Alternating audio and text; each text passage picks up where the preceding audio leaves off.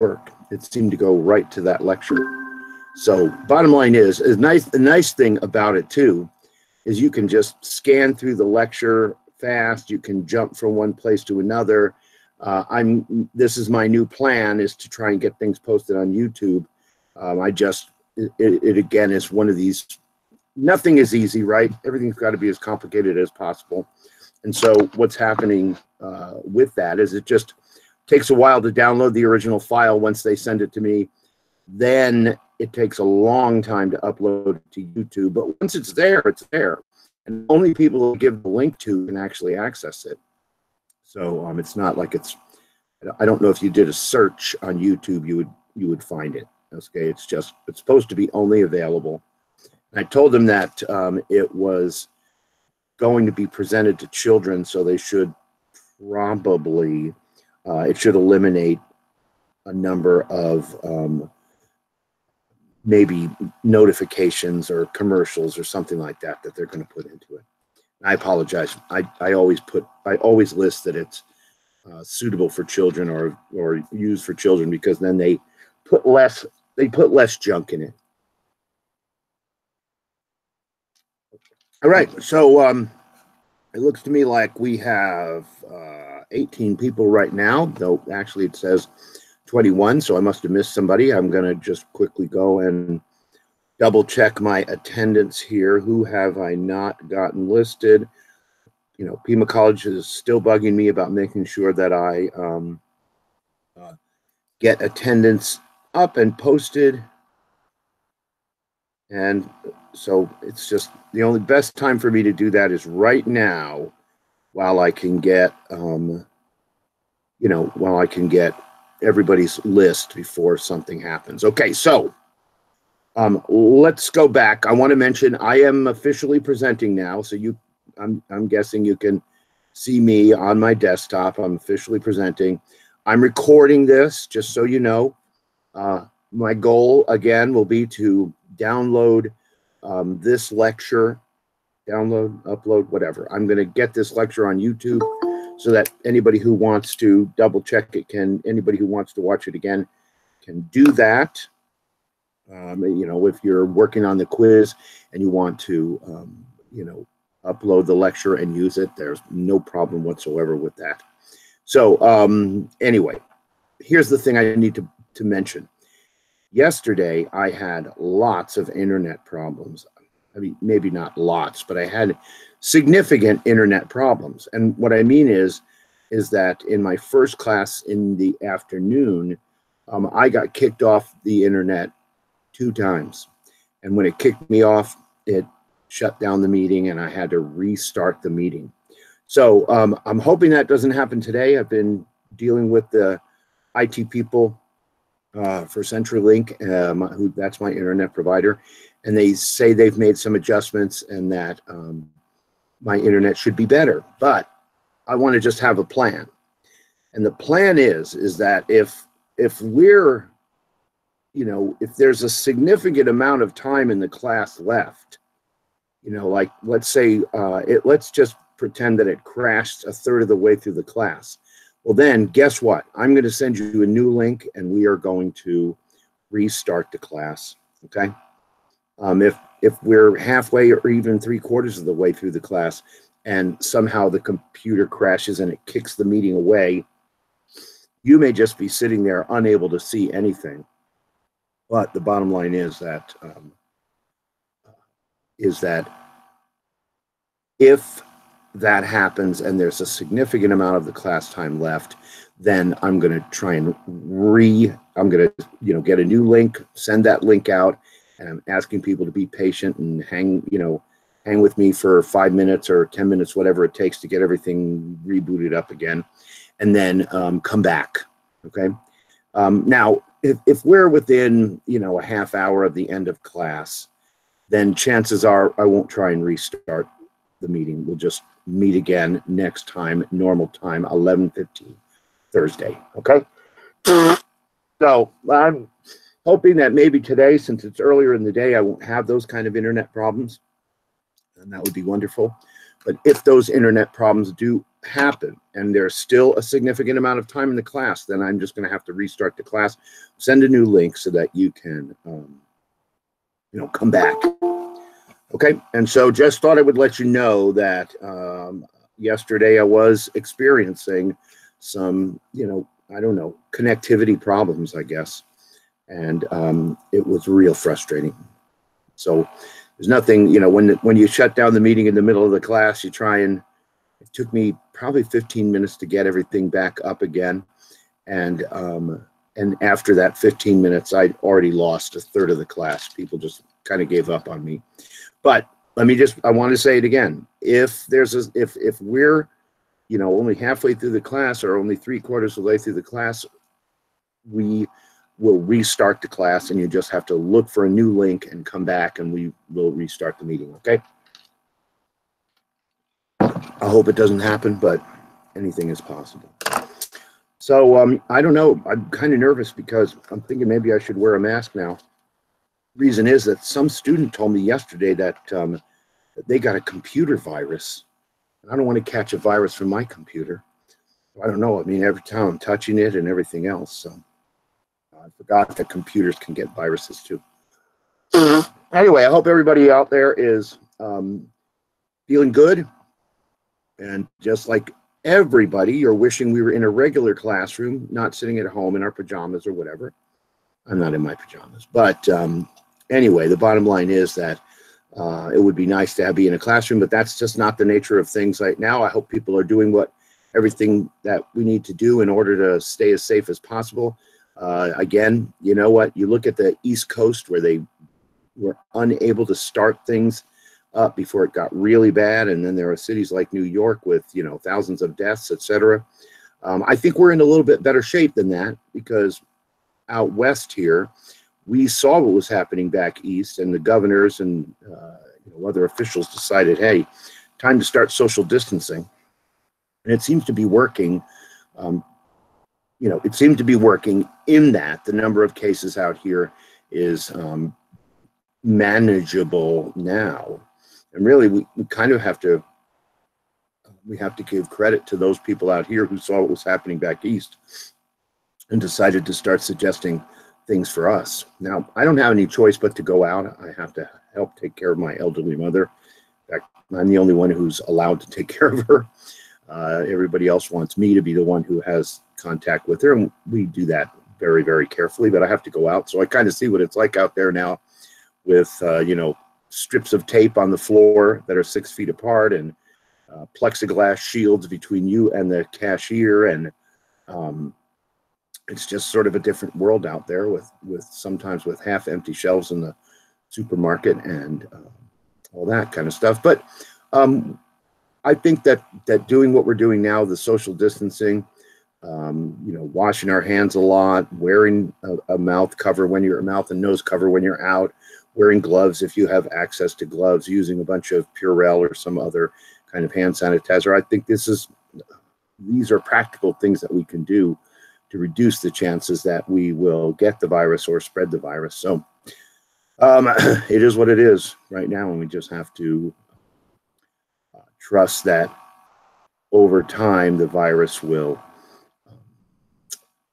it will recede as we work on a vaccine. I was reading this article in the New Yorker the other day about the Black Plague, another kind of plague that swept around, not a viral plague, but it lasted. I mean, it kept going and coming back and back again for like 250 years. So I'm kind of hoping this virus doesn't do that. Of course, back then they didn't have a vaccine, and I'm pretty sure they'll have a vaccine for this virus, and people will start getting vaccinated against it as soon as the vaccine is available. I hope everybody will do that, and then it may come back, but most people will be immune to it. I mean, for all we know, there may be people who have already had it and are presently immune to it, but we don't really know because they haven't been tested for antibodies or anything like that. Wouldn't it be wonderful if you discovered that you'd already had it and now you were immune to it? you were just one of those lucky people who didn't end up in the hospital, or, you know, had a kind of minor case of it and developed your immunity that way. Anyway, I'm just rambling on, waiting for people to join the class, and I think it's time to get started, okay? So here's the first place I'm going to go. I'm going to go over to this PowerPoint, and this PowerPoint is posted as document number, document number 006. Here it is right there. Why didn't I just read it there? Here's document number 006, cell membrane transport processes PowerPoint. And so I'm calling this Coronavirus Lecture 5. Not much cell organelle structure and function in it, really, but lots of cell membrane transport stuff in it. Today we're going to be working on cell membrane transport and the conditions around cell membranes. So, anyway, this document is available on MyPIMA as document 006, cell membrane transport processes. All right, so let's take a look at this. Here's some class business that I wanted to mention, just like I would always put on the board in the regular classroom. And of course, this is for my Monday, Wednesday class. My Monday class is April 13th, and this is the Tuesday class, April 14th. So, thought questions that we're going to be working on today include thought questions A14 through A21. The Tuesday, Thursday class quiz is going to be posted today. I mean, I'm sorry I haven't posted it already. I'm going to make myself a note up here. Post quiz 9, right? Because this is quiz 8 and 9. So this is quiz 8 or 9, which is going to be document 008. Okay, and I'm pretty sure I haven't posted it yet, but believe me, I will get around to posting it today. I just made myself a big note. Now, I'm obviously not going to post the key to it until Thursday after we meet in class. I'm going to be happy to discuss it Thursday. But the bottom line is that the quiz 7-8 key, that's quiz 8 for us, is posted on MyPIMA as document 007. Okay, 007 is the quiz 7-8 key. Okay, and I'll post quiz 9 today. We'll be looking at, and I'll show you these pages in the Goldenrod packet today, page 23 and 24. So you have your Goldenrod packet. And then lecture 4, that's the last lecture from last Thursday, is posted on YouTube, and here is the link. And I just double checked the link, I don't know, a few minutes ago, and it seemed to work just fine. So it is what it is. You can have access to the this PowerPoint, but if you want to copy down this YouTube link now, it looks weird, but it's when you upload a document to YouTube, it just gives you the link, and you don't get to play with it. It just gives you the link, and so there it is. HTTPS. This is the link right here. Okay, so I'm going to leave it up here for a few minutes if you want to copy it down. Everything is case sensitive, so be sure to enter it exactly as it is here, and then you'll be able to go to that last lecture and watch it. It doesn't look too bad. Oh, believe me, it doesn't look great. But if you miss that class and you want to be able to watch it and make it up, there's your opportunity to do so. I sometimes think I should just run a camera in my normal lectures and then post those to YouTube too, just so I overwhelm the YouTube with a million Steve Mackey lectures, which nobody will probably watch. But all right, so any questions on this class business?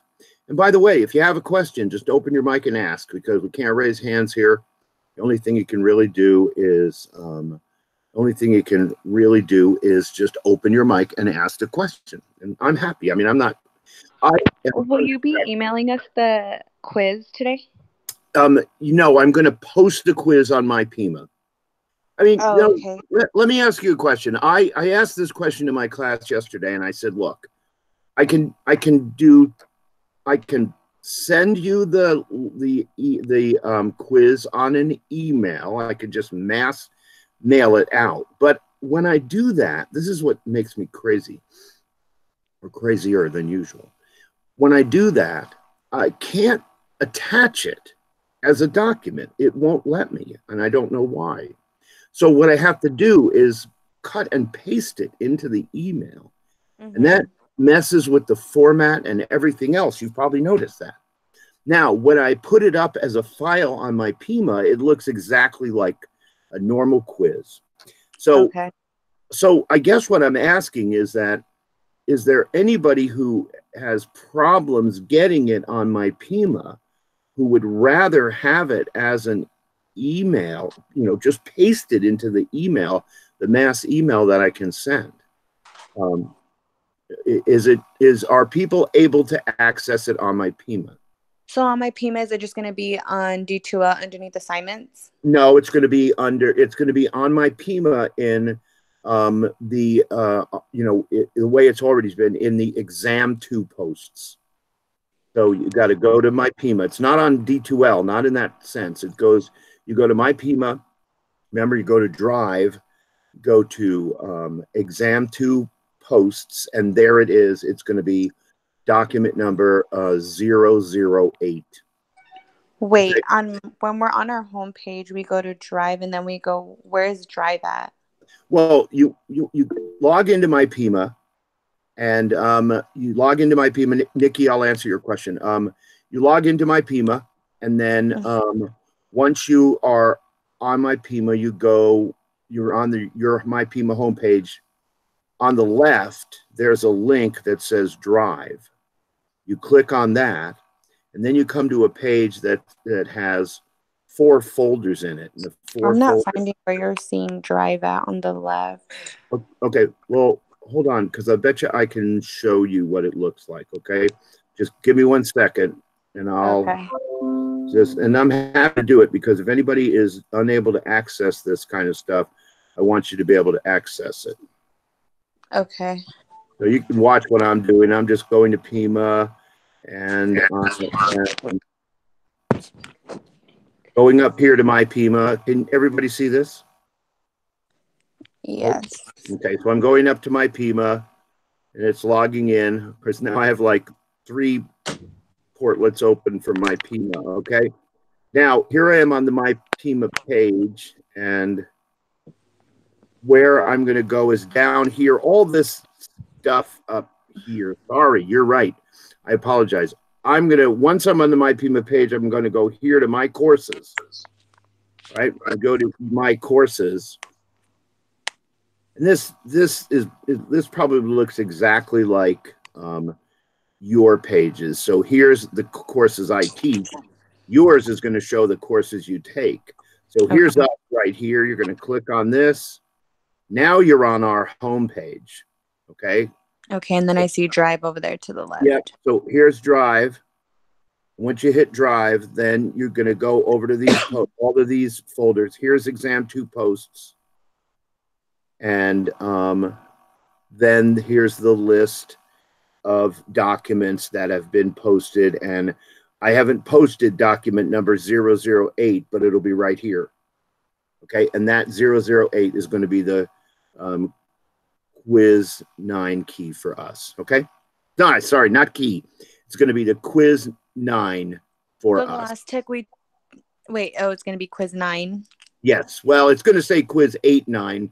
But remember, I've got a Monday, Wednesday class and a Tuesday, Thursday class. And maybe you remember Monday, Wednesday started a week later than we did. And so they're taking quiz 8 and we're taking quiz 9, but they're the exact same quiz. It's just that one was later than when we started this semester. Remember, seems like 5 years ago, we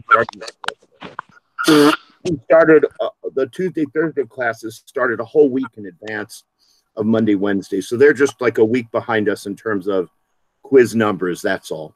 So the most important thing is you were able to see how to get here. Yeah. So you just haven't uploaded it yet. I should just eliminate this exam3 posts because it's not ever going to do anything. We're never going to fill it. I'm going to put everything in exam2 from now on. And then you got here. Once you're here, you go to Drive. Once you're in the Drive, you see the exam2 posts. Okay? Anybody else have questions about how to About access that? everybody else, but you're kind of breaking up on my end. Okay. I'm back here now, I think.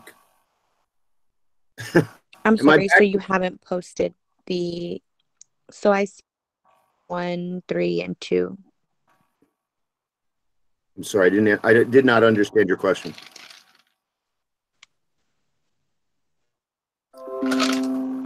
I mean, were you able, I mean, as I said, quiz 9 is not posted yet. It'll be posted. It will be posted very soon. I mean, I'm going to post it as soon as we're done with class today.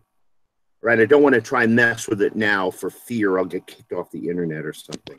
But as soon as this class is over today, I will post quiz 9 as document 008. And then Nikki asked a question, when's it, do we still have 48 hours to do it? And the answer is yes, we do. Okay. So,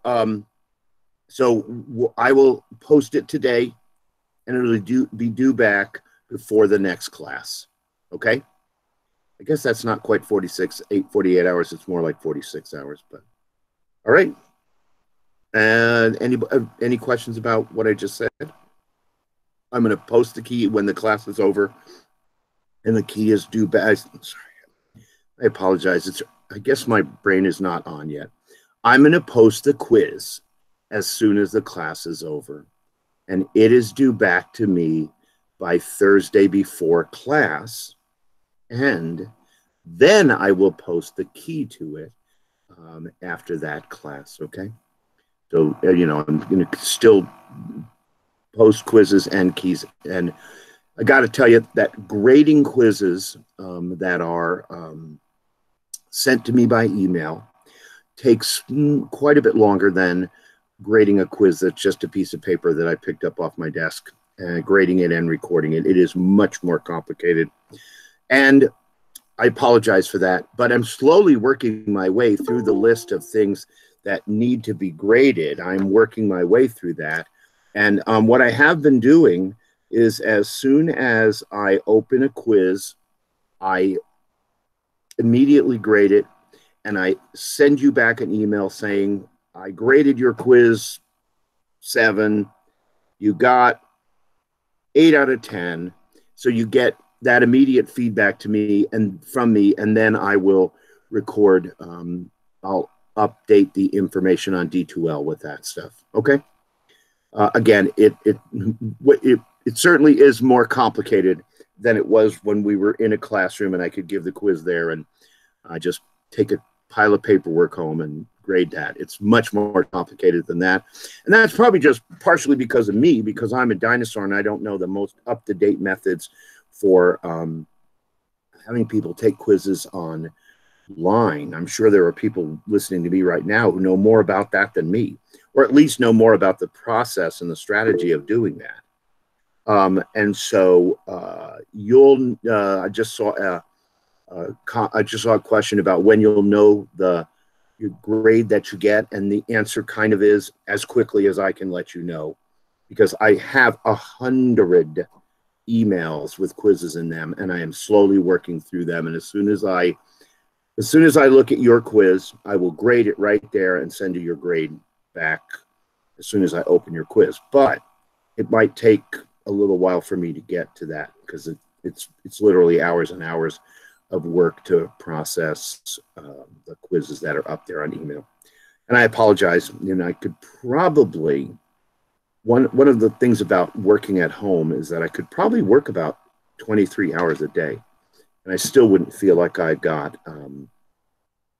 everything done, believe it or not. So anyway, Eileen had a question, and she's wondering about the quiz. And so, Eileen, I know you got here a few minutes late, so let me just tell you that the next quiz we're taking in this class is quiz 9, and I haven't posted quiz 9 yet. I will post it as soon as the class is over. Okay? Yeah, it's true. If you have questions about thought questions, I'm happy to answer them now, or you could email me and I could get back to you that way. But it's true. I mean, if somebody wants to ask me a thought question wants to ask me about a specific thought question right now, I am happy to try and answer it, right? Just have to ask. All right, so back to the PowerPoint that we're looking at now. This PowerPoint is posted as document 006, and this class business, we've talked about most of it. I just thought, well, okay, you can get your goldenrod packet out, page 23, 24. That's the two sides, I think, of one page. And then the last lecture, I finally figured out how to get it posted up on YouTube, and then figuring it out is a little different than actually posting it. It just takes a long time to download it and then post it up on YouTube. I think it took 4 hours to upload this lecture onto YouTube. And that's, the bottom line is that if everything goes perfectly, then it just takes hours to upload this stuff. If, on the other hand, your internet is crazy, which can be a problem, then that could even take longer. So I don't know. I have to admit that I'm sort of amazed that we're able to hold classes, reasonably well the way we are because of all the internet issues involved. I mean, there's my internet, where I'm sitting here and broadcasting. If my internet's not working right, well, then those are big problems. And so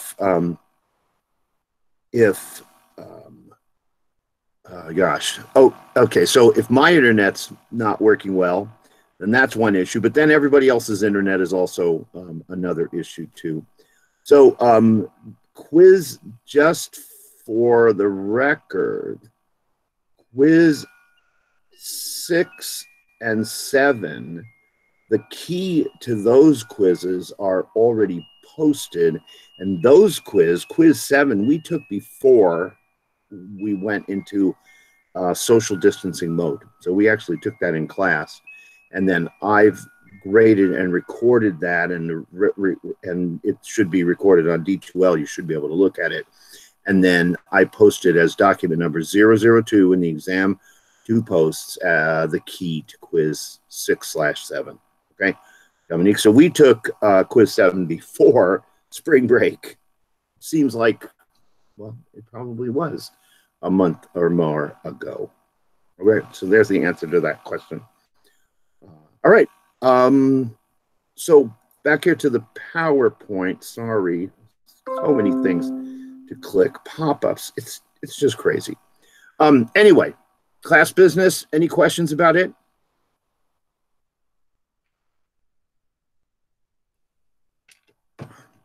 All right, so nobody jumped on in. Again, if you have a question at any point in time, just open up your mic and ask away, okay? Today we're going to be talking about membranes, cell membranes, and really the physiology of cell membranes. Last week we talked about the anatomy of a cell membrane. That's where we talked about the fluid mosaic model of the cell membrane, made of phospholipids, cholesterol, and lots of different kinds of proteins. Now we're talking about the physiology of the cell membrane. Last week, really, we also covered all the organelles and talked about their names, their structure, their function, etc. And I tried to tell a story that kind of linked all of those things together to make it a little bit easier to understand and explain if you needed to explain them. So the bottom line is that now we're going to move over to the edge of the cell, and we're going to start thinking about the cell membrane and cell membrane activities. Now, this PowerPoint is called, cell membrane transport processes. And really, you could use multiple ways to refer to these kinds of things. You could just talk about transport across membranes, cell membrane transport, cell membrane activities, cell membrane transport activities. I mean, all of these are kind of the same thing. We're talking about the events that happen around the cell membrane that are involved in maintaining homeostasis inside the cell. So like it says here on the PowerPoint, different conditions both inside and outside the cell has to be maintained for homeostasis. In a minute, I'm going to show you a cell and show you some data about the differences between the intracellular fluid composition and the extracellular fluid composition. There's a continuous exchange of things around the membrane. Things move into the cell, things move out of the cell. And really, when I say things, I should say molecules. That would be a better word to use. Continuous exchange of molecules from one side of the cell membrane to the other. When you look at these, we're going to talk about solutions. When you look at these things, ions, salts, sugars, and other molecules, those are things we're going to refer to as solutes. This word solute is a word that means the stuff dissolved in water. At least that's what it means in biological systems, because biological systems, they are sort of based on water. So if something is dissolved in the water inside or outside of a cell, we would call those things solutes. So when you take a solvent, in this case water, plus a solute, which could be ions, salts, sugars, gases, you mix a solvent and a solute together and you make a solution. Okay? Solution. And this is a topic we have to explore, because in order to understand what's going on around these membranes, we have to explore that idea. So let me show you this. This is a document that I stole out of Dighton's medical physiology textbook. And I guess I'm just giving verbal credit to it right now. I need to go back and modify this PowerPoint to give better credit to it. But the bottom line is that this is a graphic from a medical physiology textbook. So let me just explain what we're seeing here. Over here on the left, we're seeing a list of different possible solutes, like sodium ion, potassium ion, calcium ion, magnesium ion, chloride, bicarbonate, phosphate, sulfate, glucose, amino acids, cholesterol, phosphorus.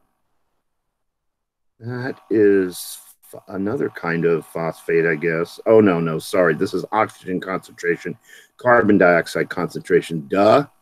And then pH, proteins, etc. Then this is the concentration of those things in the extracellular fluid, so the fluid outside the cell. And here's the concentration of those things in the intracellular fluid inside the cell. And this line right here is super important here. This line right here, this is the cell membrane. And so this outer line here is the cell membrane. We are inside the cell here, so we're in the intracellular fluid, the inside fluid of the cell. And this is the fluid that's right outside the cell, just micrometers away, the extracellular fluid. Okay. Now, look, you don't need to worry about any of these specific numbers, okay? I just want you to look at some of the patterns, and it's all we're going to really focus in now. So, for example, notice that for sodium ion, 142 milliequivalents outside the cell, 10 milliequivalents inside the cell. 142 out, 10 in. There's 14 times more sodium outside the cell than inside the cell. That's a big difference. How about potassium? Take a look. 4 milliequivalents outside, 140 milliequivalents inside. This is 35 times more inside the cell than outside the cell. Calcium, outside the cell, 2.4 milliequivalents. Inside the cell, 0.0001 milliequivalents. I mean, not much calcium inside, lots of calcium outside. I mean, the differences in the amount of calcium here is, thousands of times difference between the outside and the inside. Magnesium, 1.2 milliequivalents outside, 58 milliequivalents inside. 50 times more inside than outside. And the pattern kind of follows again and again. Glucose is kind of interesting. Outside, here's the homeostasis value for glucose, 90 milligrams per deciliter, and inside 0 to 20 milligrams per deciliter. Well, we probably already kind of know what's going on there. This is the level of glucose we try to maintain in our bloodstream, but inside, notice it's 0 or very low. That's because as soon as glucose gets inside of a cell, it gets torn apart. And the answer to your question is no, you don't need to know any of these numbers, okay? The pattern, though, that things are dramatically different just outside the cell than they are just inside the cell, that pattern is something that you should know. And really, how does this happen? Why does this happen? Well, I got to point to this black line right here, because this black line right here, this line, that line represents the cell membrane, and it is the cell membrane that's doing all of this stuff. The cell membrane is doing all of this stuff. These differences that we see, they are created intentionally by the cell membrane. These values here are homeostasis values. All right, so Giselle, I answered your question. No, we don't need to memorize any of these values, okay? Just so you know. But the general pattern that the cell membrane is creating big differences between the intracellular fluid and the extracellular fluid, that's the main thing I'd like you to know, okay? Okay. Whoops. All right, so let's talk about the types of transport across membranes, and ignore this handout, page 8, that's down here. In fact, what I'd like to do real quickly, and we'll bounce back and forth, is I'm going to go over here, and I'm going to go to one of my documents right here, this document that's called Cell Membrane Transport Processes. Too big. This will work, I think. All right, cell membrane transport processes. So when we look at all these different processes, diffusion, osmosis, carrier-facilitated diffusion, receptor-mediated endocytosis, active transport, etc., we categorize them into 2 broad categories, what we call passive cell membrane transport processes or active cell membrane transport processes. Passive means that the cell does not need to put energy into this. The cell, these events will happen around the cell membrane, diffusion, osmosis, and carrier-facilitated diffusion. They will happen. It does require some energy to make them happen, but the cell does not need to provide that energy.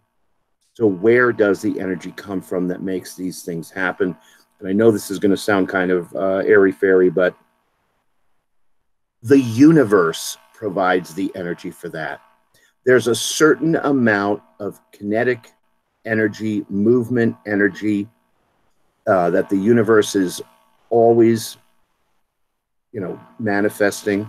I mean, after all, you know that at the smallest level, the universe is in motion. I mean, we look at atoms and we see an atomic nucleus that's in motion, and we see electrons orbiting around that atomic nucleus. So at the very baseline, the universe is in constant motion. There's constant kinetic energy available. So these processes, the energy to make diffusion, osmosis, or carrier-facilitated diffusion happen, it comes from the universe. But what about active processes like active transport, receptor-mediated endocytosis, phagocytosis, etc.? Well, active processes means that the cell has to provide energy to make that process happen. So the cell provides the energy to make these active processes. And what does that mean? It means the cell has to use ATP, because most of these things have some kind of machines involved with them that need to run on ATP. Now, if we scan down here, so the difference between these two, just real quick, passive means the cell does not need to put energy in to make this happen. Active means the cell does need to put energy in the form of ATP to make these things happen.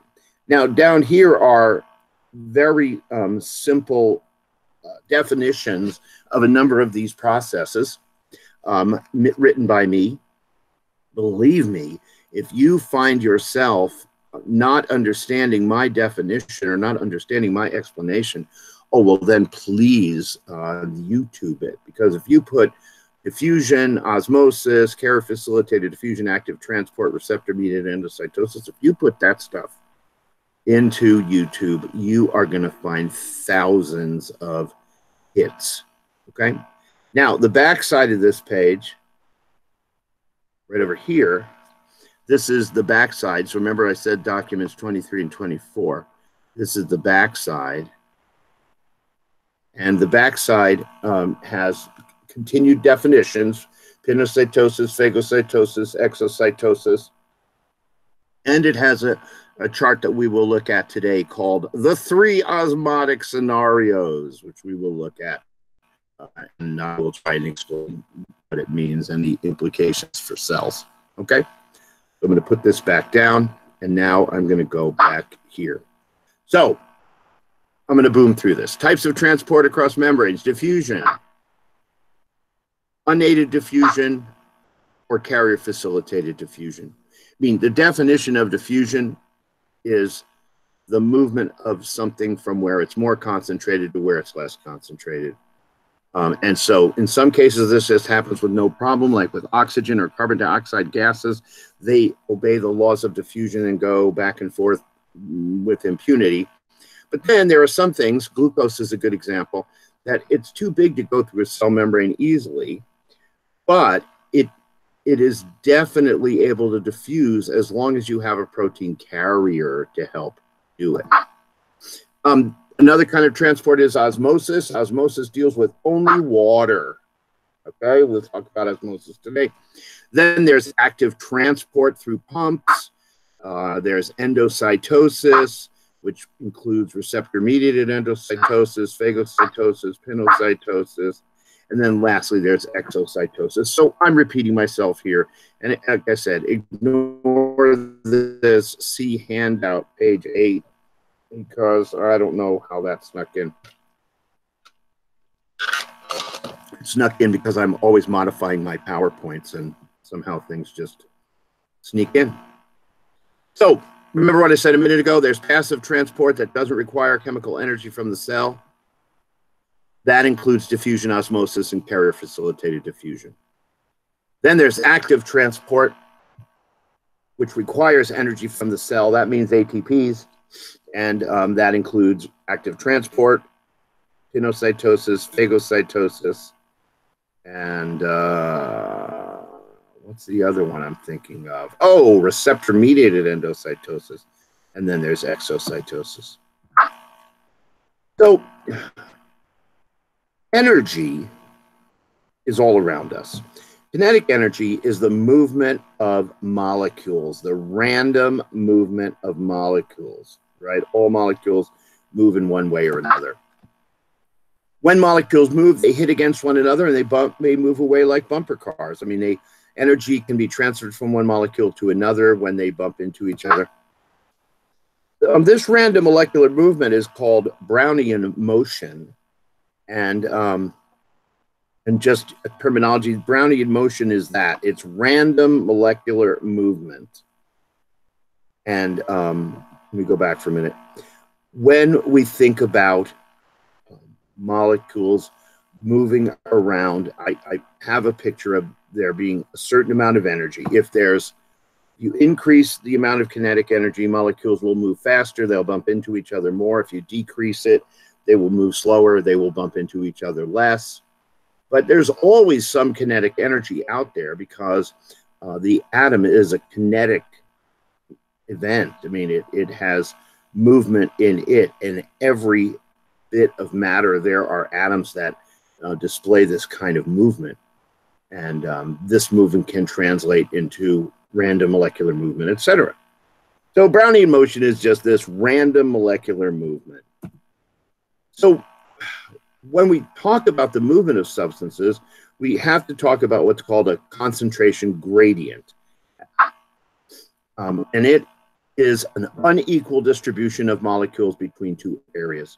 So if there's a difference in concentration between one place and another, then we say that there is a concentration gradient. When the concentration molecules are equally distributed all over, then it's said to be in equilibrium, right? There's equal concentrations. The word equilibrium means essentially equalness from one space to another. So let's talk about the very first type of movement through cell membranes. Super important. I'm going to give you some examples of it today, called diffusion. Okay, and I've actually got a document down here that I'd like to show you. It's posted on my Pima, and it is, there it is. This document is called Diffusion Notes Plus. And so let's take a look at it. Diffusion is a physical process in which substances, I mean atoms and molecules, move from where they are more concentrated to where they are less concentrated. So because of Brownian motion, and because of kinetic energy, and because of the inherent constant motion of the universe itself, I mean, the universe is in constant motion at the atomic level. I mean, electrons orbiting the atom are a perfect example of that. This translates into molecular motion. Now, diffusion basically says this. If you've got a bunch of molecules all packed together in a certain place, and nothing prevents them from diffusing, then over time, they're going to diffuse in all directions away from that central, that big cluster, into a more random pattern of spreading the molecules out in space. This is a really important process, and that's what inspired me to create this thing I call the law of diffusion. I wanted to call it Mackey's law of diffusion, but nobody would let me. But here's what the law of diffusion says. It says, substances will move from where they are more concentrated to where they're less concentrated if they can. Years ago, before I learned my lesson, I used to bring a can of this really stinky floral potpourri into class, and when I did it, I would go over in the corner by the microscope cabinet, and I would spray for like 10 seconds. I mean, I'd literally spray a bunch of it. There was highly concentrated, stinky floral potpourri over in that little corner. Then I would ask people to raise their hands when they smelled it. And you could see it very clearly. It was the molecules that were in a big cluster out in the corner of the classroom were very slowly marching out into the classroom. And I would go as far away in the classroom as I could and raise my hand when I could smell it. And usually it would take less than a minute for those molecules to diffuse throughout the classroom to the place where I could smell them at the opposite end of the class. Now, I'm guessing you can probably think of examples of this kind of thing in your house, where someone puts on perfume at one end of the house, but you get to smell it at the other end of the house because of diffusion, the law of diffusion. Things will move from where they are really concentrated to where they're less concentrated if they can. So the reason I stopped doing the potpourri thing was because at one point in time, this young lady who was at the desk pretty close to where the microscope cabinet is, she kind of jumped up and ran outside and started, puking over the wall because she had just gotten asphyxiated by that intense floral potpourri. So I thought, you know what, I probably don't really need to do this.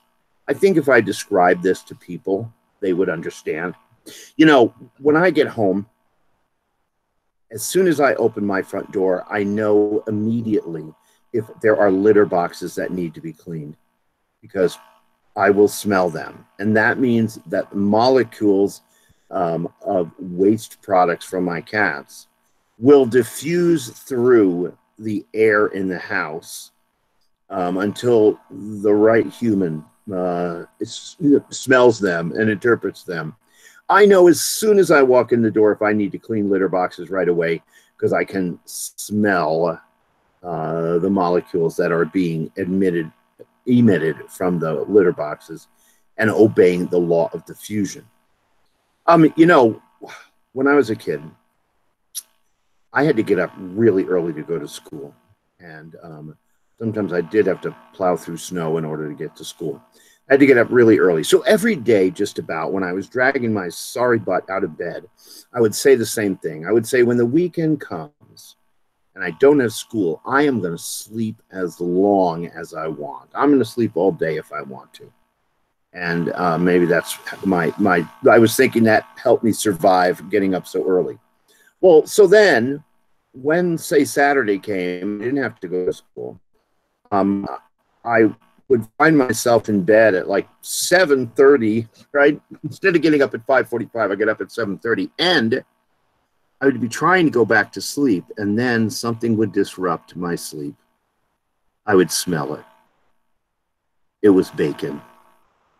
My mom was at the other end of the house, a long way away from my bedroom, and she was, you know, huddled over a cast iron stove, cast iron pot, not stove, cast iron pot, and she was cooking bacon there. And around her, there was very highly concentrated bacon molecules. But those bacon molecules, they marched out of the kitchen. They marched across the living room. They marched up the stairs, down the hall.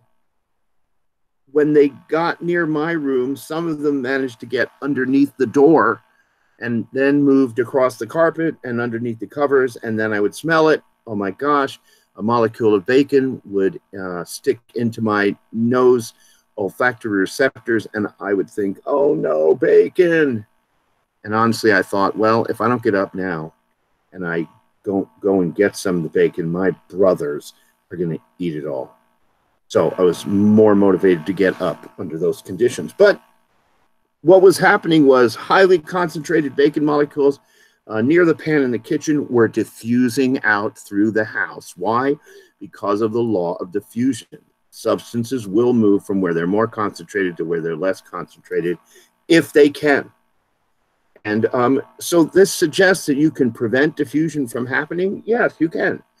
I mean, like that floral potpourri, you can have the can sitting there on the desk right next to you, but you won't smell it because the metal can prevents diffusion from happening. I mean, we can prevent diffusion from happening by taking certain kinds of steps. So it is possible that something will stop diffusing. If it bumps into a wall, it won't diffuse right through that wall. I'm pretty sure that classroom next to mine did not smell that potpourri because there is a thick wall between my classroom and the classroom right next to it. But believe me, everybody in my class got a serious dose of the stinky potpourri smell because it diffused throughout the classroom. Now, take a look at the bottom here at what I'm calling some observable patterns in diffusion behavior. And these have more than anything to do with cells and that. But here's some observable patterns. Number one, big molecules diffuse slower than small molecules. The bigger a molecule is, the more energy it takes to move it. And so it will diffuse slower than small molecules. So for what it's worth, I mean, this is like, you understand it takes energy to make diffusion happen. And it certainly takes more energy to move a couch than it does to move a book. The couch is like a big molecule and a book is like a small molecule. Secondly, as temperature increases, the diffusion rate increases. Now, that's no lie, because you know what temperature is. Temperature is kinetic energy. When we really observe temperature, we're observing an effect of kinetic energy, because temperature and energy are very much interrelated. And so as temperature increases, diffusion rate increases. As energy, the available energy increases, the diffusion rate increases. Now, what about in cell membranes? Well, in cell membranes, here's some clear patterns. Gases like oxygen and carbon dioxide diffuse easily and fast. They absolutely can obey the law of diffusion and move through the cell membrane in whatever direction they will just obey the concentration gradient. If there's more oxygen outside the cell than in, the oxygen will slowly move in. If there's more carbon dioxide inside the cell than out, then carbon dioxide will diffuse out. Right? Gases are now, water, this is kind of interesting because water will diffuse very fast and easily. And the reason that this is kind of interesting is because water is water is polar and charged. And the inner lipid layer of a phospholipid bilayer, those fatty acid tails, those repel water. And so you would sort of predict that water would not move through cell membranes very easily or clearly. And that's exactly wrong. Water will move through cell membranes and obey the law of diffusion. It's just going to obey the law of diffusion. Now, since the middle of the cell membrane is a lipid which repels water, this suggests in the strongest possible way that there's actually a protein pore. Here's the protein, IN. Here's the pore, meaning the channel or cavity. And then what is the channel or cavity designed for? Aqua, which means water, or Aquaman, whatever. But an aquaporin is a special membrane transport protein designed only for water, right? It's designed only for water. Now, ions, like sodium ions, potassium ions, chloride ions, they diffuse less easily. If ions are going to move through a cell membrane, you're probably going to have to build a special protein pump to help them do that. And then lastly, larger molecules like glucose, amino acids, proteins, other things diffuse very slowly, if at all, because they're simply to pass through the cell membrane. Now, does that mean that glucose will never get inside of the cell? Oh, no, that's not what it means. Glucose will get inside of cells because it must get inside of cells. But because it's a big molecule and it has trouble passing through a cell membrane, then the cell is absolutely going to build a special protein carrier for glucose. I'm sorry, I'm bending over here because one of my cats is sitting right below me, and I'm just reaching down and petting him. That's how I stay calm in the days of COVID-19. I pet cats. Okay, this is about this particular sheet. This is called Diffusion Notes. It's document number 23 in the exam 2 posts for you to look at. Okay. Now, for what it's worth, this diffusion, this law of diffusion, that stuff's on Goldenrod packet page 23. All right, it's Goldenrod packet page 23. But I've expanded it up into these lecture notes, which I would have slapped these in the overhead projector if I could have. But I can't. So back here, we're going to repeat myself a little bit. Diffusion is the movement of molecules from an area where they're more concentrated to an area where they're less concentrated.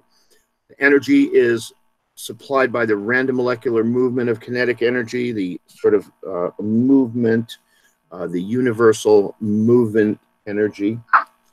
I already mentioned to you Mackey's law of diffusion, or the law of diffusion, which says things will move from where they're more concentrated to where they're less concentrated. Take a look at this little graphic. Here is a solution. Notice over here, there's a really high concentration of round green molecules, and that over time, these highly concentrated,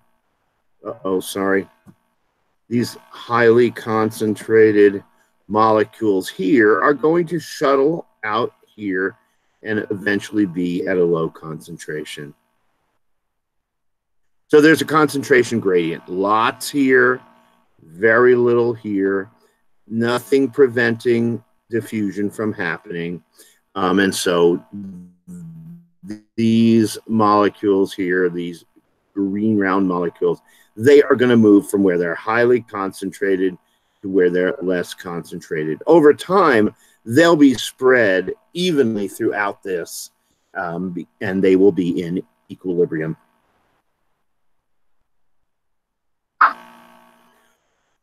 I mean, diffusion, as I've already mentioned, can happen with or without the membrane present, like bacon diffusing from the kitchen out to my bedroom, or the potpourri scent diffusing throughout the classroom. But most processes in living organisms take place in water and across membranes. Cell membranes are selectively permeable, meaning they can pick and choose what they're going to allow through. They're selectively permeable. They allow certain things to cross the cell membrane and restrict others. So passive transport is diffusion across a membrane. It's one example of passive transport. Diffusion, a tendency for particles to spread out evenly in an available space. They move from an area of high concentration to an area of low concentration, of course. Passive transport across membranes occurs when a molecule diffuses down a concentration gradient. It moves from where it's more concentrated to where it's less concentrated. It could be more concentrated inside the cell, and it would move outside the cell to where it's less concentrated. It could be more concentrated outside the cell and move through the cell to where it's less concentrated inside the cell. It could go either way. Like I said, oxygen and carbon dioxide diffuse easily. Here's a graphic that's really supposed to just represent a molecule. This thing here is a membrane with some pretty big pores in it. Notice that highly concentrated, I mean, this is highly concentrated, 0. None over here, and a membrane in between. Well, this membrane is obviously going to let this green go right through here and this green go right through here. And since there's a great concentration gradient, lots on the left, none on the right, what's going to happen is over time, they're going to, the green molecules are going to move out until the concentration gradient outside and inside, the concentration outside and inside is the same, which is what we're seeing. It goes from very high concentration gradient, lots here, none here, to lots here, a few here, to basically equal numbers here and here. And so down at the bottom, molecules will move from higher concentration to lower concentration equals the law of diffusion. All right, so when we get back from our break, because I need to take a break and stand up, what we're going to do is look at a document that I'm really interested in talking about. It has to do with diffusion of gases in our lungs and bloodstream. So it's a little bit more pertinent example than, a little bit more, it's a better example of a real physiological event that I think is worth talking about. Okay, I'm going to stick that over here, and I'm going to declare an official break. Okay, we'll be back here in 10 minutes. Please get up, stretch, move around, go to the restroom, get some caffeine, do whatever it takes. But I can't sit for this long a period of time in a chair without getting up and stretching. Otherwise, I get awful back pain. Okay, 10-minute break. It's 12:35 now. We're going to get started up again at 12:45. Okay.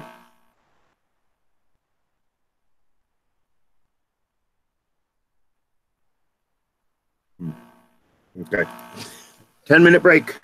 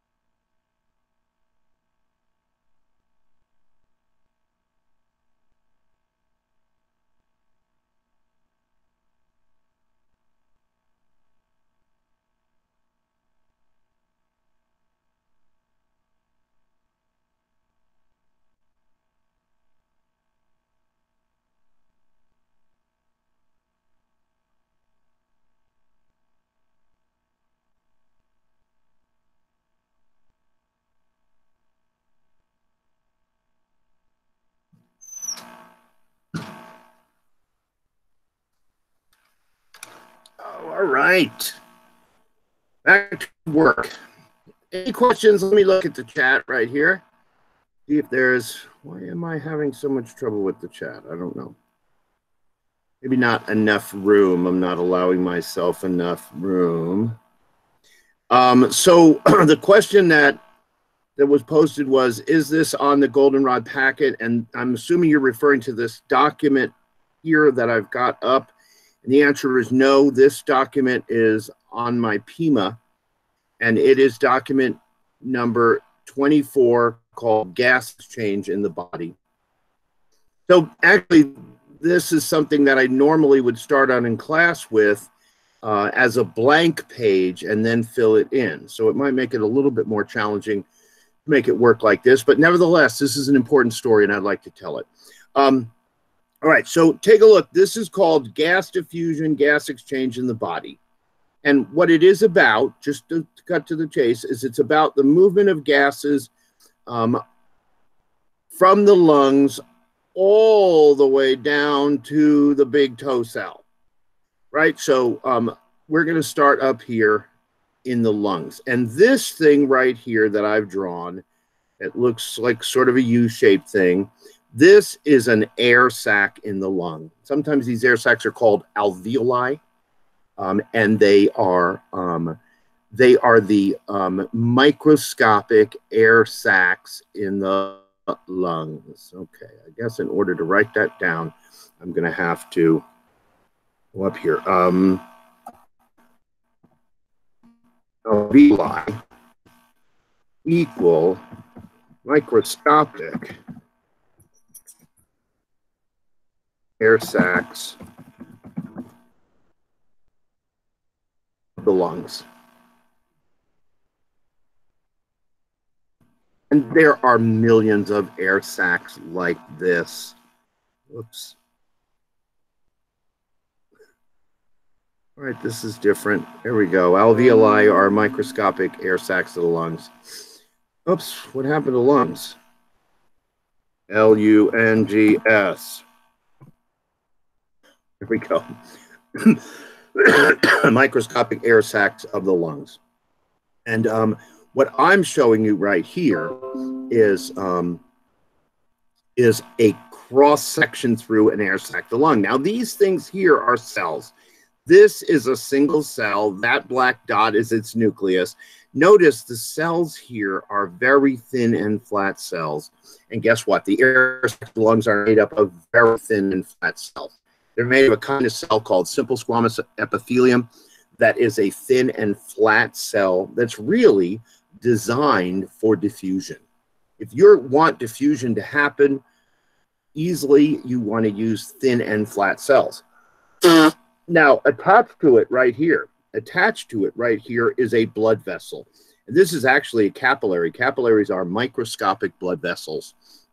And this is a cell that's making up the wall of the capillary. I mean, things in our bodies, they're built of cells. Now, notice again, these cells here are thin and flat cells. This is the nucleus. That little dot represents the nucleus. Of course, this is a tube that's built of those thin and flat cells, just like this is an air sac or cavity that's built of those thin and flat cells. The same kind of cell, simple squamous epithelium, simple squamous epithelium. And they are both designed for diffusion. So when we inhale our atmosphere, the air around us, which is 78% nitrogen, 21% oxygen, and then if you add these two together, that's 99%. There's 1% less, and that includes carbon dioxide, nitrogen oxides, a whole bunch of different gases that are all at low concentrations. But you know what? When we breathe it deep down into our lungs, there's a lot of stagnant air there. It mixes with that stagnant air. So deep down in the air sac, the lung, the actual concentration of oxygen is about 13%, and the actual concentration of carbon dioxide is about 5%. The reason these are so dramatically different is because we are inhaling air and mixing it with kind of stagnant air that's deep down in the air sacs of our lungs. Even when we're dead, we still have lots of air in our lungs. I mean, we can hold about 5 liters of air in our lungs. And when we do normal breathing, we're usually only exchanging about 500 milliliters. So only 1/10 of our total lung volume. That's what we're exchanging when we do our normal, what they call tidal breathing. The kind of breathing I'm doing right now, because I'm talking at the same time as I'm breathing. So it gets, the concentration changes because of that. There's less oxygen deep in these air sacs, and there's more carbon dioxide deep in these air sacs. Now, again, this blood vessel that's going by, what's interesting about it is, what is the oxygen concentration and the carbon dioxide concentration in that blood vessel? Because really, this distance from being inside the air sac, the lung, to being inside the blood vessel, this is just a few micrometers probably.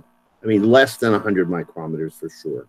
And so our blood is pretty darn close to the exterior air when it comes up to these air sacs of the lungs. Okay? Now, these things that look like weird copyright symbols, those are red blood cells. And this capillary, as you can see, is just about wide enough to allow red blood cells to move through the tube like they should.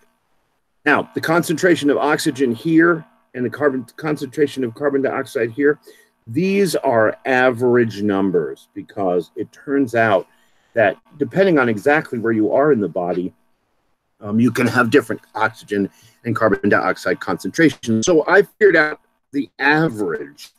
I thought that would be the most useful, which explains why when you go down here, notice oxygen 5%, oxygen 5%, carbon dioxide 6%, carbon dioxide 6%. Of course, this is a constant flow of blood like this. It goes through the capillary, back to arterioles, the artery, ultimately to the aorta, and then branches again to go down to more capillaries, like deep in the big toe. All right, so these numbers are the same because they're average numbers. But what I'd like to do is ask you to look at this area and see if you can use the law of diffusion to predict what's going to happen here. Well, 13% oxygen here, 5% oxygen here. You know what's going to happen. Oxygen is going to move from where it's more concentrated here to where it's less concentrated here. And that's what this blue arrow is suggesting, that the net oxygen flow is going to be from the air sac into the bloodstream, because a 13% concentration is higher than 5%. Now, it might be worth thinking about this for a minute. Let's say diffusion is happening, so you've got 13% and 5%. Why don't you then have 12% and 6%, 11% and 7%, 10% and 8%, 9, 9, 9, 9? Why doesn't it basically reach equilibrium?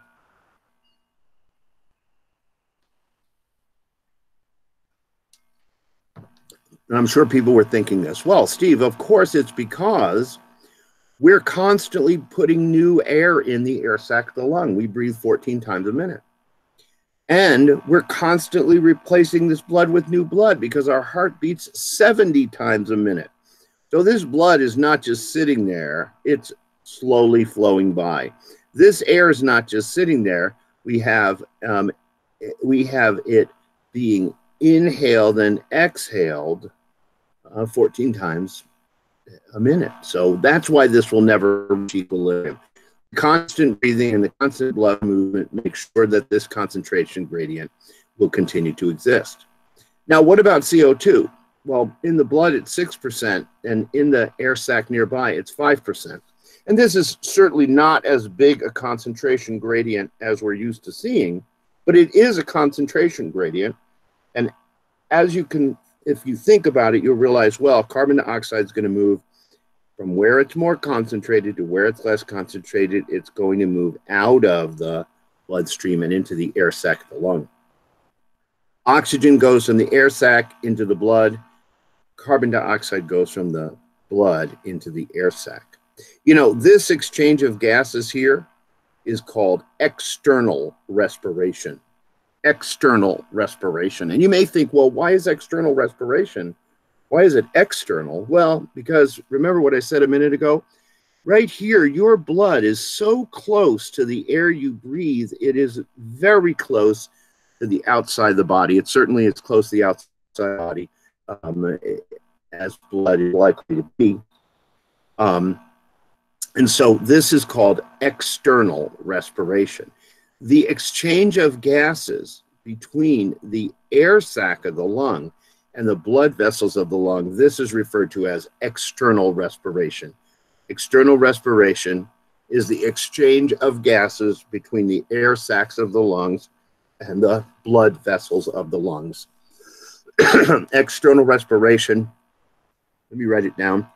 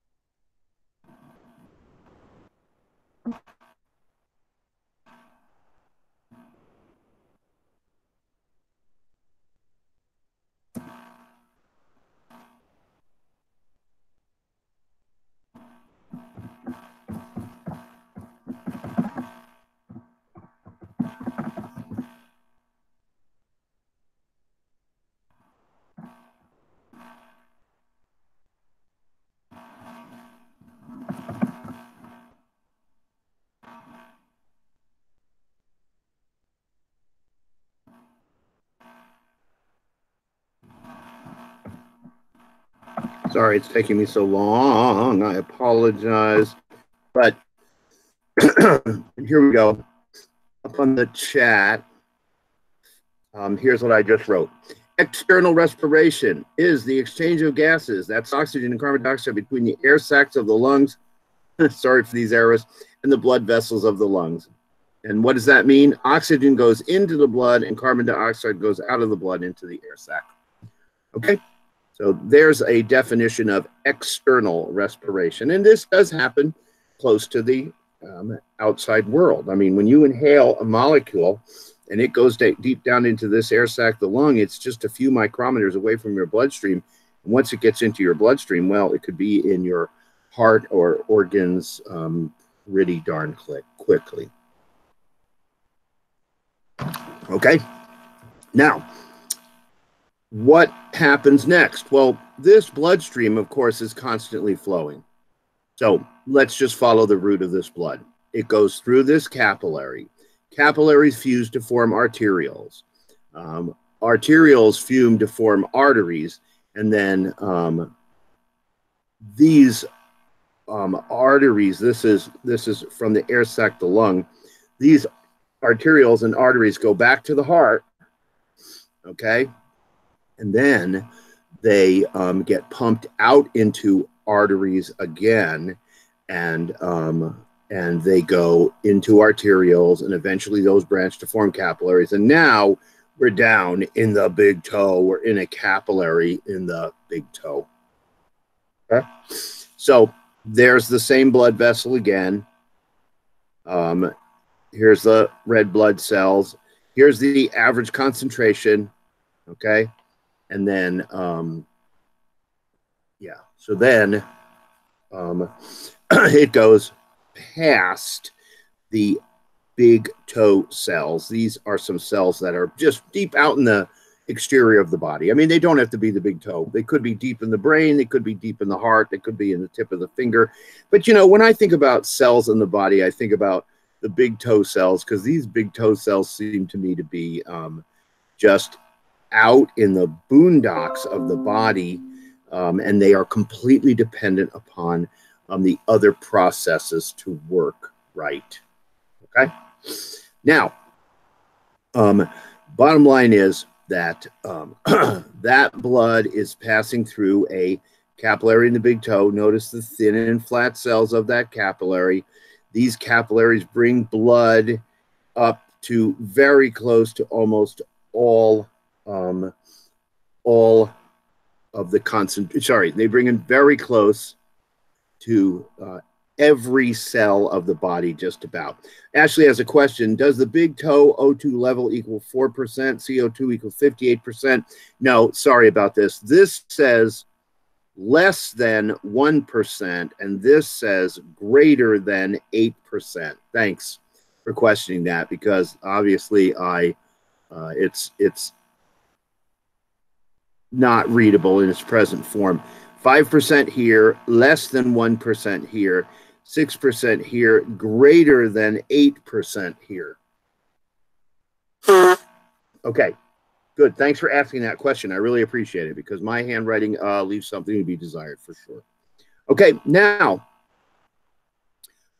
let's take a look at what the story is down here. Remember, the average oxygen concentration down in this blood vessel here, the average oxygen concentration is about 5%. The oxygen concentration inside of a cell, though, is less than 1%. When oxygen gets into cells, it gets used up. It does not exist in cells as oxygen gas for very long. It gets used up. And I'll show you how in a minute. So, can we use the law of diffusion to predict what's going to happen here? 5% concentration inside the blood vessel, less than 1% concentration inside the nearby big toe cell. And of course, the answer is yes. 5%, less than 1%. Oxygen is going to move from where it's more concentrated to where it's less concentrated. It's going to leave the blood vessel, this little capillary, and it's going to go into the nearby big toe cell. Now, what about the CO2 story? Well, it's greater than 8% here. This is virtually toxic. If the carbon dioxide concentration gets much higher than this, then it upsets the cell physiology so much that it will kill the cell. So this is a dangerous level of carbon dioxide. However, right next to it, there's a blood vessel that has 6%, 8%, 6%, 8% is greater than 6%. So carbon dioxide is going to follow this arrow and leave the cell and go into the blood vessel around the big toe cell. So this exchange of gases here, oxygen leaving the capillary and going into a deep interior cell, or carbon dioxide leaving a deep interior cell and moving into the capillary, this exchange of gases is called internal respiration.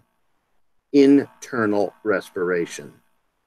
And this internal respiration, and I'll write it down over here again, okay? So internal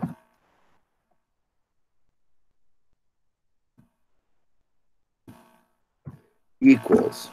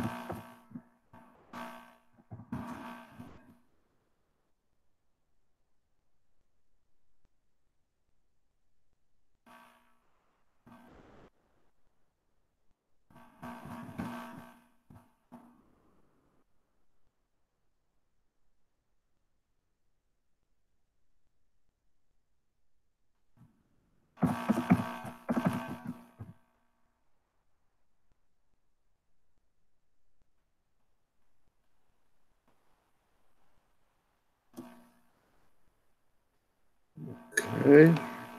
Getting this written up so you have what I've written is internal respiration is the exchange of gases. Okay.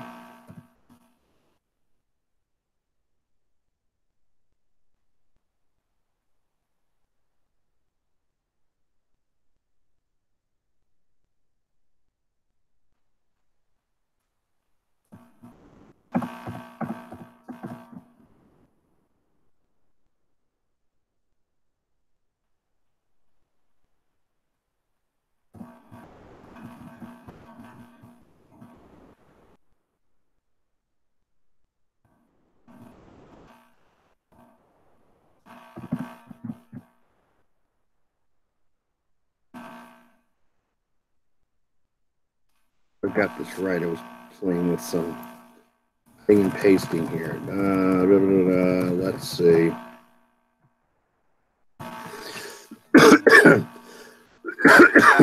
Sorry. So, internal respiration, the exchange of gases, oxygen and carbon dioxide, between the deep internal cells of the body and the capillaries next to them. Oxygen goes into the deep internal cells and CO2 out of the deep internal cells into the blood vessel. I think I got it basically right. Oxygen goes from the bloodstream into the deep internal cell. Carbon dioxide goes from the deep internal cell into the bloodstream. Yay. This is an exchange of gases. It is called internal respiration. So when I'm all the way down here and I start thinking about why things are kind of the way they are, like why is it that the oxygen concentration in cells is so low?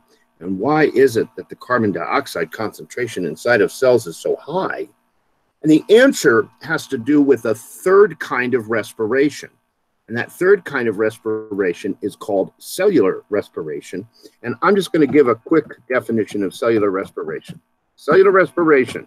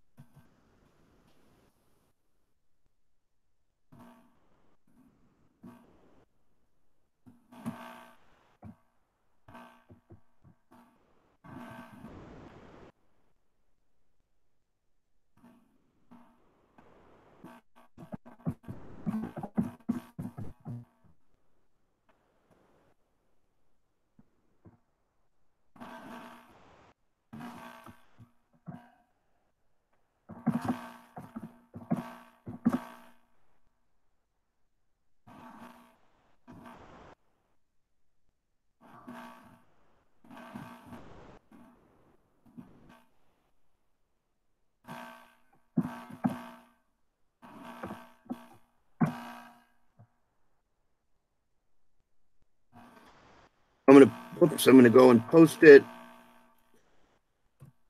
A definition here. Uh-oh. What did I just do? I lost it, or? Sorry. It's just down here at the bottom. Or I lost it. Oh, no, here it is. Cellular respiration is the biochemical pathway that describes how energy is taken out of food molecules and transferred to ATP. I mean, this is the essence of cellular respiration. But let me show you. Here's what that equation looks like. In cellular respiration, you start with sugar, glucose, and then you use oxygen gas, which fortunately represents 21% of our atmosphere. Then you do a series of chemical reactions, and ultimately what you get is carbon dioxide plus water plus energy. Now, where did the carbons come from? From the sugar. Where did the oxygens come from? From the sugar. From the sugar. Where did the water come from? Part of it came from the sugar, part of it came from the oxygen. So we're making carbon dioxide a waste gas, and water, which could be in excess of our water balance. But why are we tearing this sugar apart into carbon dioxide and water? It's not because we want carbon dioxide or we want water. It's because we want energy. Energy we can store in ATP, energy that can be used to do whatever cells need to do with ATP. okay? Which is lots of things. Cells need to do lots of things with ATP. So cellular respiration explains why the concentration of carbon dioxide is high here and the concentration of oxygen is low. As soon as oxygen gets into a cell, it becomes a reactant in this chemical reaction, and it gets torn apart, and the oxygen atoms end up becoming part of the water molecule. Okay. Now, that that sugar gets torn apart and releases hydrogens and oxygens, and that forms the water. Tearing the sugar apart, of course, releases energy. And you know what the energy story is. I remember telling you the energy story before. If you find energy, if it starts appearing, you can only do three things with it. You can use it immediately, you can store it, or you will lose it. That's the bottom line. And when this energy appears here, the cell is going to do everything it can to transfer that energy into ATP, because that's how the cell runs, on ATP, basically. Okay. Yes, good morning. Hello? Hello, hello. I'm right here and happy to answer a question. So anyway, I got to tell you that sometimes this is all called the respiration triad. Of course, a triad is actually, I'm going to explain that right now. Thank you for asking. A triad is something with three parts. And this respiration triad has three parts. One part starts with an I, one part starts with a C, one part starts with an E. Okay? I'm going to just ask you, and of course, I'm not really expecting anybody to answer, but what do you think the I in ice stands for? What do you think the C in ice stands for? What do you think the E in ice stands for? Based on what we're talking about, it's the respiration triad. Well, you guessed it. The E stands for external respiration. The C stands for cellular respiration. And then the E stands for external respiration. Internal respiration, cellular respiration, external respirations. These are all parts of the respiration triad. Okay? So the respiration triad is made of internal respiration, the exchange of gases between the deep internal cells of the body and the blood vessels. C stands for cellular respiration, which is the super important biochemical pathway that happens inside of every cell all the time. Okay, cellular respiration. And then the E stands for external respiration. External, internal, cellular. So, I mean, the reason for talking about this, and I've spent a lot of time talking about it, is because here's an example of diffusion in the body. That's an important basic example. It's not the diffusion of bacon smell from the kitchen all the way in the bedroom. No, it's not the smell of a litter box from the front door to the litter box. It's not the smell of your significant other's perfume wafting throughout the house. No, this is the explanation for how oxygen moves from our lungs into the deep interior cells of the body. And so therefore it seems like a like a meaningful example of gas exchange in the body, a good physiological example. Anybody have any questions about it? So I did put three definitions up here on the chat. I hope you get a chance to copy them down. External respiration, internal respiration, and cellular respiration are all there up on the, those definitions are there on the chat. So if you, I would copy those down for sure. Or maybe you can just stick them in your memory banks and you don't need to copy them down. All right, I'm going to reduce this. I'm going to go back here. Oh, hold on. I saw a question. This page that I just showed you, okay, let's go back there for a minute. This page that I just showed you is document number 24 in the exam 2 handouts, okay? Document number 24 in the exam 2 handout. So you have access to it whenever you want to get it, okay? And then now I'm back to the PowerPoint slideshow, document number 006, cell membrane transport processes, okay? So let's talk about permeability. Permeability is a word we've used before. It really is a way of describing whether or not substances can cross the membrane. Like if the membrane is a selectively permeable membrane, then it is selecting what can go through it and what cannot go through it.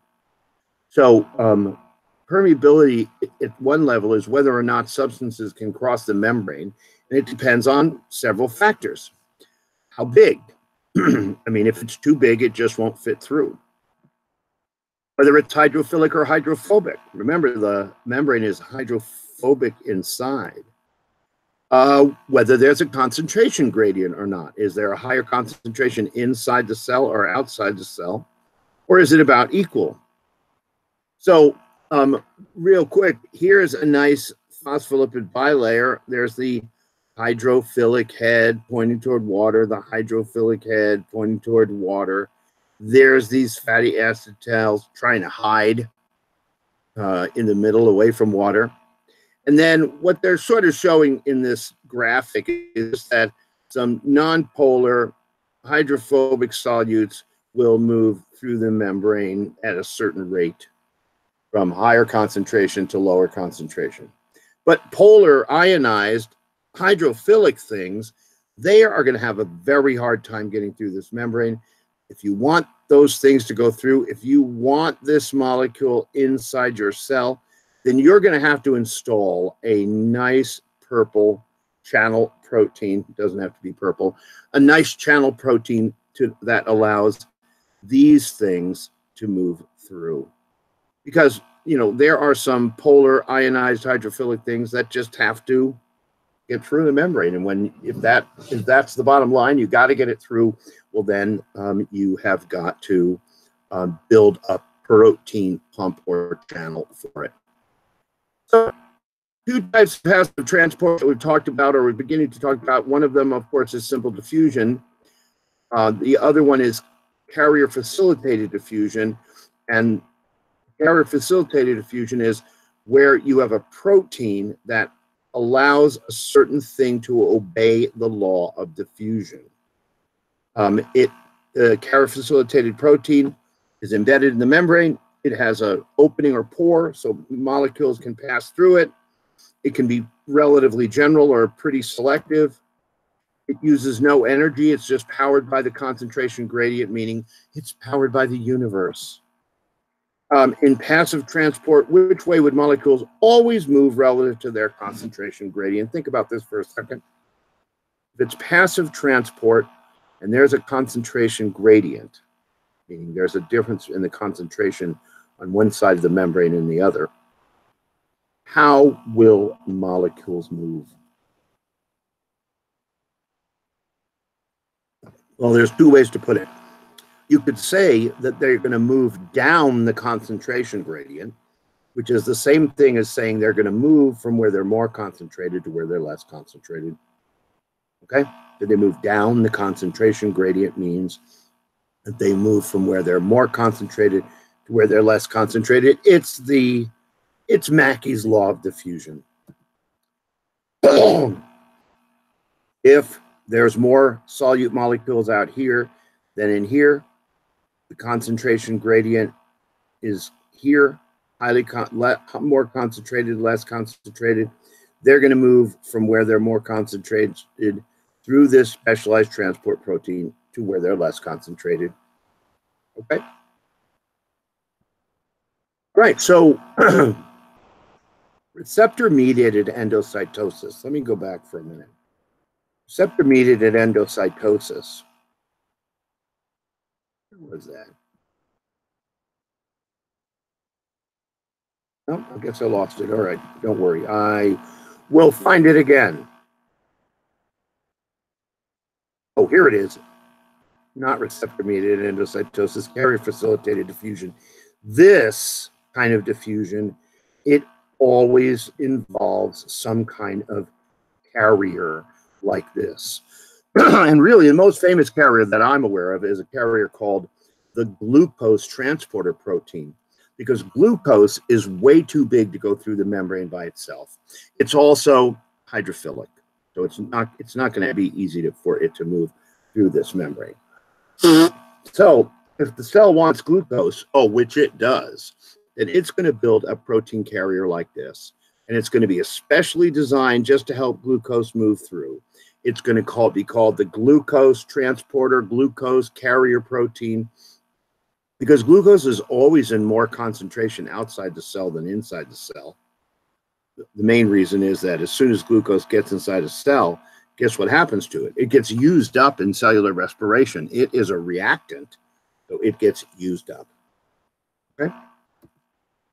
Now, osmosis is another very interesting type of passive transport process.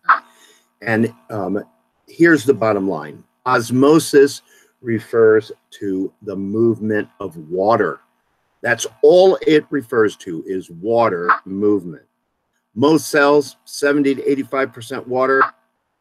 Water molecules are small and they diffuse easily across membranes through small pores. Remember, those are called aquaporins.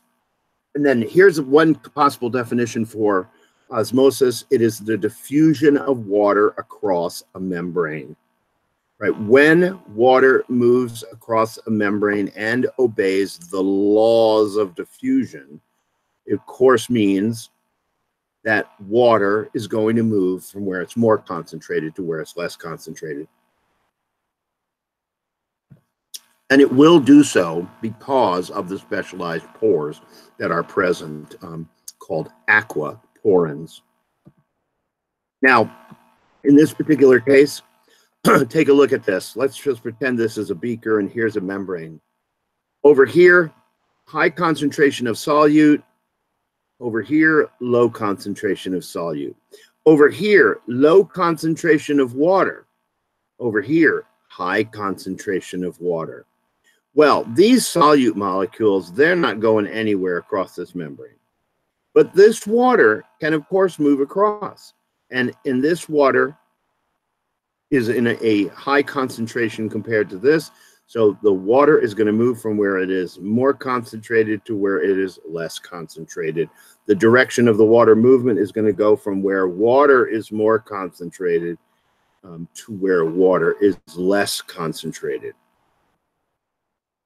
So water, when it is actually moving through a membrane like this, it can create an osmotic pressure that can, try to balance out the water on both sides of the membrane, try and create the same water concentration on the left side of the membrane as on the right side of the membrane.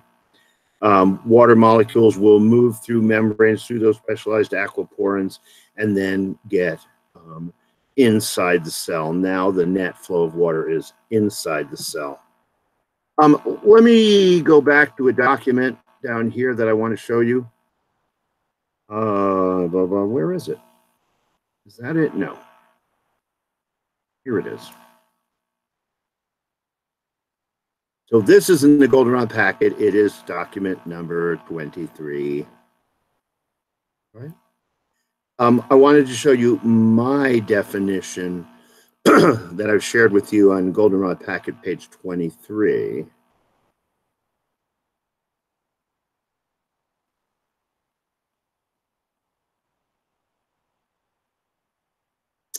There we go.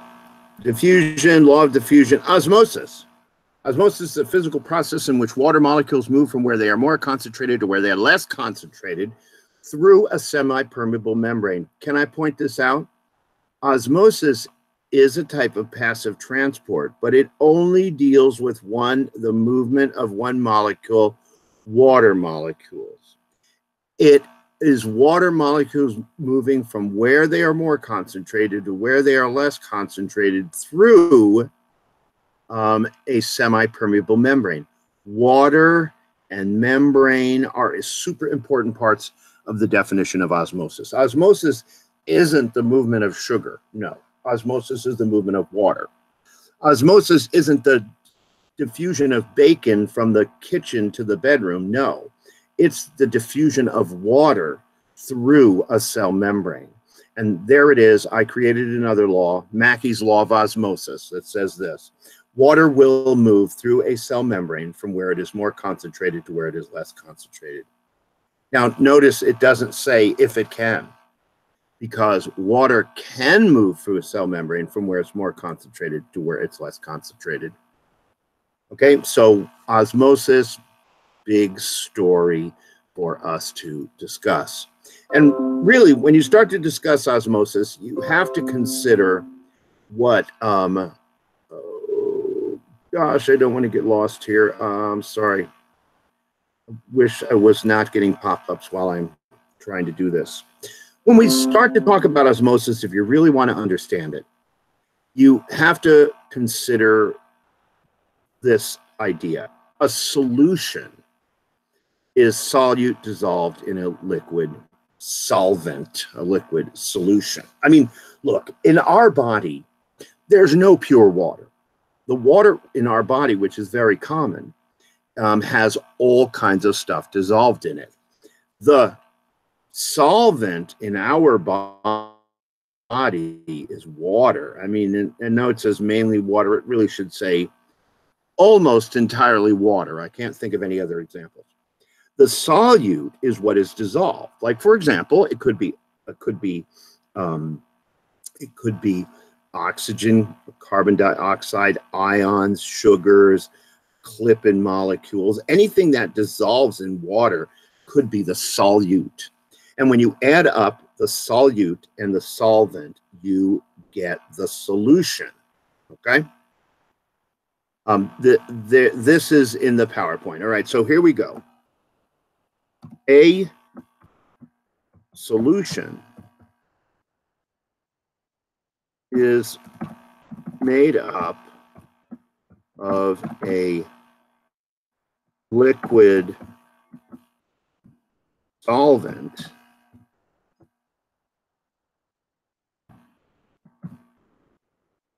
oops, can't spell water.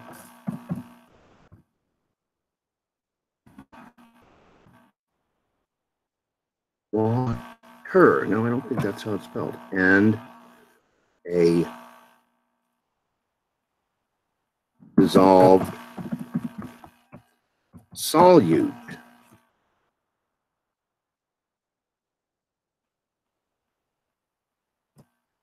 So a solution is made up of a liquid solvent, water in air cases, and a dissolved solute. Okay? Now, here's what's something that's kind of interesting to remember. 100% water is pretty rare, but we call 100% water usually distilled water. It is 100%, whoops,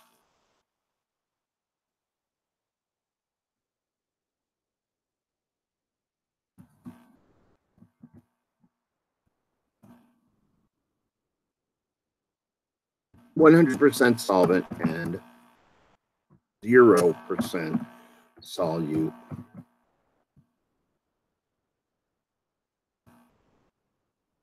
But here's the thing. If you have, let's just say, remember the egg thing we did? Let's say you have a 10%, whoops, what am I writing? 10% sugar solution equals 10% sugar and 90% water. It adds up to 100%. Okay. So a 10% sugar solution is 10% sugar and 90% water. A 20% sugar solution is 20% sugar and 80% water. A 30% sugar solution is 30% sugar and 70% water. As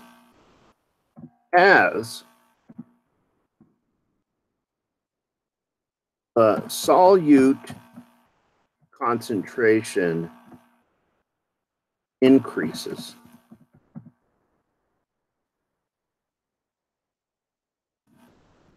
the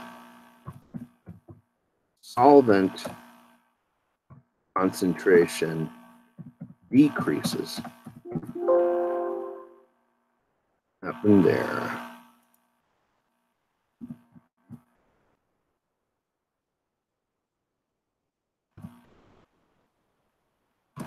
So think about what I've written here. As you increase the solute concentration, the solvent concentration decreases. 10% sugar equals 90% water. 20% sugar means 80% water. 50% sugar means 50% water. 60% sugar means 40% water. As one goes up, the other goes down. As the solute concentration, remember these brackets mean concentration, increases, the solvent concentration decreases. They're inversely related. As one goes up, the other goes down, right? Always.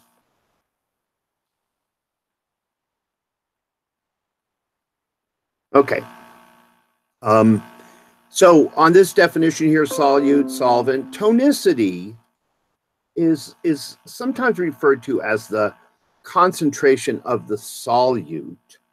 Though to really understand osmosis, it's a little easier to think about the concentration of the water. Here's three tonicity situations. One is called isotonic, which means the concentration of the intracellular water is the same as the extracellular water. Now, if the concentration of the intracellular water is the same as the extracellular water, then guess what? It means the concentration of the intracellular solute, whatever that is the same as the extracellular solute. In a hypertonic osmotic scenario, the concentration of the intracellular water is higher than the extracellular water, more water inside than outside. And in a hypotonic scenario, the concentration of the intracellular water is lower than the extracellular water, more water outside than inside. And really, these are kind of the only three possibilities, really. You've either got equal amounts, that's isotonic, or there's more water inside than outside, or there's more water outside than inside. So I'm going to go past that. But here's something kind of interesting. If you have a high solute concentration outside the cell compared to inside the cell, high solute concentration means low water concentration. Low solute concentration means high water concentration. So what's going to happen? The solute's not going to move back and forth. The water is. And since the water concentration here is higher than here, it's going to move out of the cell, and the cell's going to shrink up and become all wrinkled, excuse me. Now, if you have a low solute concentration outside and a high solute concentration inside, low solute concentration, remember what that means? High solvent. High solute means lower solvent. Higher concentration of water outside than inside. So guess what? That water is going to go and is going to try and move through the membrane from where the water is in high concentration to where it's in low concentration. So I want to go to another document that's up here posted. And I don't know about you, but I'm literally getting to a place where I'm thinking that it's almost time to stop. There's just so much information here. But here's a document that I think I'm going to stop pretty soon.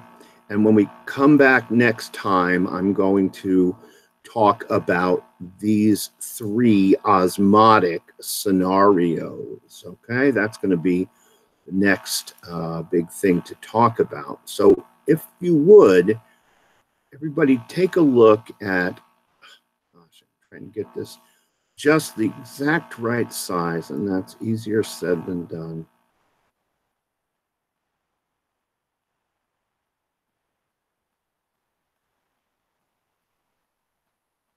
There we go. That's not bad. This chart is one that we're going to talk about the next time, really. It's complicated, and I don't know about you, but I feel like I'm about to lose my voice, and you're probably about to lose your mind with all this information. So I'm going to start on the three osmotic scenarios. And I'm going to, and the slide that goes up along with this perfectly is this slide here, which is which is slide 25 of 37. So this is where we're going to start up on Thursday. Okay. So lots of stuff up here. I recognize that.